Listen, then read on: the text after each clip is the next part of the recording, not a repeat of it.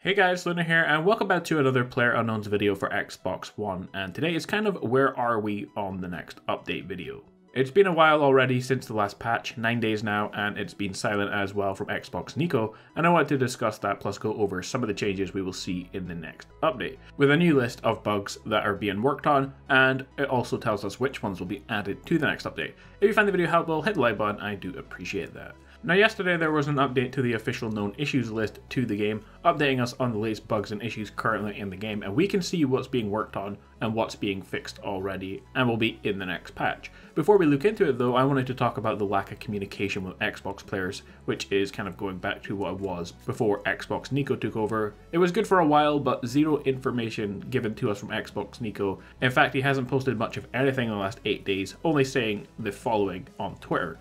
Most recent client-side patch was last Wednesday the 21st. We have stated that we are moving to a 2 to 3 week cadence on patches. We have nothing to announce on patch 12 at this time. So it appears as though patch 11, which rearranged the inventory and added a new plane counter, was the big 3 weekly patch we were promised, which I did like those features, but it didn't really feel like much content for 17 days between patches, which was the time between update number 9 and 11, with 10 being a hotfix. So that means it could still be several weeks before we see the next big update with new content, which hopefully has a lot more content than was added in the last one. Before then though, I am expecting to see a new bug update or a hotfix, especially as yesterday the official bugs list was updated, and here it is. To start off, these are the issues that are under investigation or are in the process of being resolved. So I'm just going to go over all of them. When the stack split user interface is open and closed in a vehicle, the vehicle cannot move, so that's kind of frustrating. When playing the game for the first time and a controller disconnect message is displayed before creating a new character, the message does not go away after pressing A. The character becomes stuck inside an object when object loading is delayed. When free looking whilst moving and reloading, the character will automatically face the direction of the free look camera when the reloading is finished. There are bugs under investigation for other players being invisible, vehicles spinning and flipping randomly. When players reconnect from the crash, the character cannot get into the plane and all variables say false. After entering a match, dead zone settings are reset. A crash occurs when repeatedly switching between multiple players when spectating. A performance drop occurs when rapidly switching between players in spectator mode. Connection failed error appears when attempting to reconnect after a crash or pulling the LAN cable. When a player dies in the water, the hold breath user interface remains in spectator mode as well.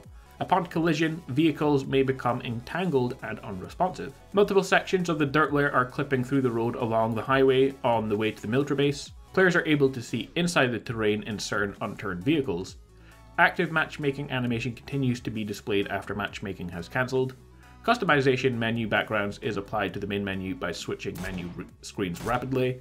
When the aim acceleration is set above 6, the acceleration applied is much higher than intended. When changing seats, the HP bar turns red and the equipment icons disappear temporarily. Scope reflection for the forescope is too bright. Quick scroll function is not working with controller binding preset type B. When wearing certain shoes, player ankle areas appear to be cut off. Some hairstyles and hair color combinations cause visual glitches. Players can walk forwards or backwards, but not right or left, and that's a really annoying one. Happens to me all the time, and it's personally one of the bugs I hope they fix sooner rather than later. Sometimes pressing a different button rather than the designated X button will allow players to pick up an item anyway. Light leaks through corners and seams between walls inside all Erangel buildings. Player sometimes fails to rejoin a match after quitting while reloading into the match for the first time. Ground textures in front of buildings in the shooting range are displayed incorrectly. The first item slot in player inventory does not appear selected when scrolling to it.